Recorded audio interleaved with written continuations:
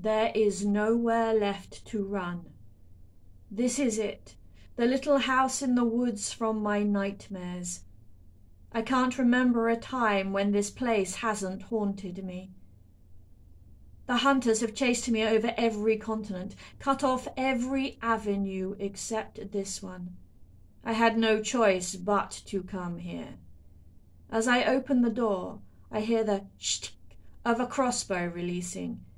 I feel the impact even as I fly backwards, but there is no pain.